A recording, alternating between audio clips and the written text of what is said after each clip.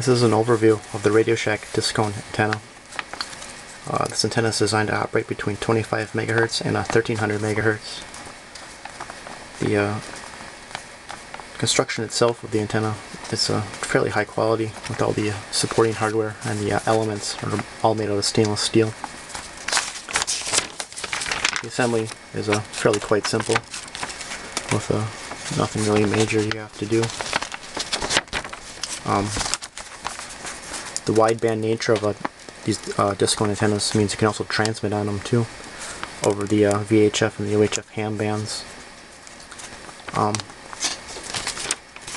To get the 6 meter response, which is the 50 MHz response, the antenna comes with a loading coil and a whip antenna that mounts on top of the cone element like that. If you don't require the 50 MHz response, the antenna will operate without this top loading coil. You just replace it with a standard 5/16 nut like that.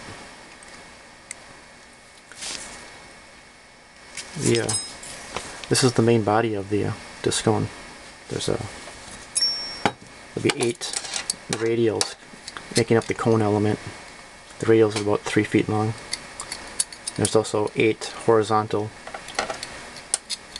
disc elements, and there is an isolator. This is a plastic isolator between them.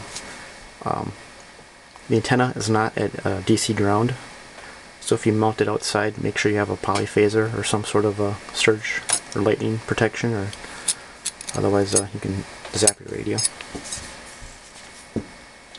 Probably the biggest drawback to the antenna is the cone elements use a stainless steel tubing,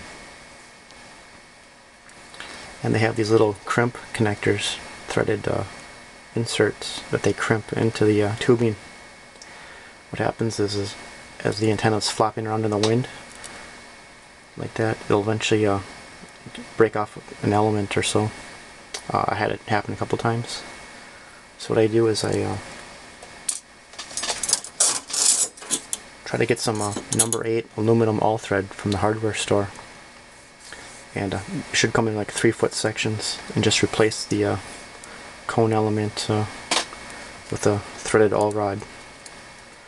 You still want to add a little bit of Loctite onto the threads and use the locking nut, and it'll make a really secure connection, and it should last through snowstorms or windstorms or stuff like that. I do add a little bit of RTV sealant to this plastic insulator. It just unscrews, and you just add a little bit of a sealant to it, and also to the top here. Otherwise, water can seep down the threads into your center conductor. It uses a SO239, and the disc element just compresses down on top. You do want to keep the elements in line after you secure the antenna. Like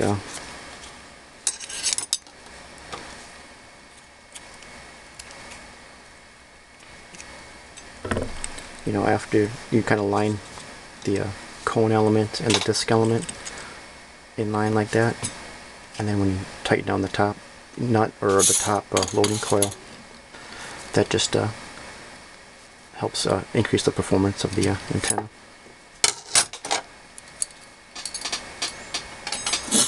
It comes with this short little aluminum tube to mount, which then gets mounted to your mast or whatever. That just connects into the body of the Discone, and then you run your coax. You want to make a little coax jumper. I have a little jumper here that PL259 on one end. I got an N female on the other. This will go to my main incoming feed line. This will connect up to the Discone antenna.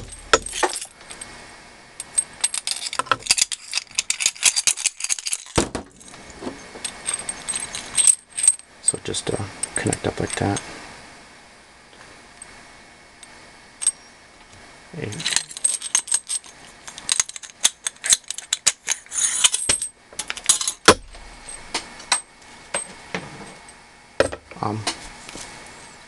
You can also mount for a reduced space application, you can mount the antenna upside down, like on a tripod or something. That's really handy if you never need a wideband receive antenna. You can just that you can break down. You can mount it upside down on a tripod or something, or stick it in like in your attic or whatever. That way you don't have to fiddle with all the other mounting hardware options.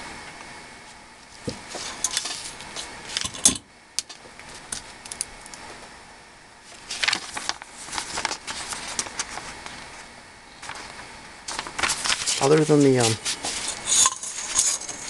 tubing elements, this is a fairly high quality antenna. I really like it. I actually have like 3 of them. One of the little secrets of this antenna is that you can actually transmit on the FM broadcast band with it. So if you ever need a quick pirate radio antenna, just pick up one of these. You want to keep the frequency above 100 megahertz, between 100 and the 108 FM band, but it does work in a pinch, and I know several people that use them for low power FM.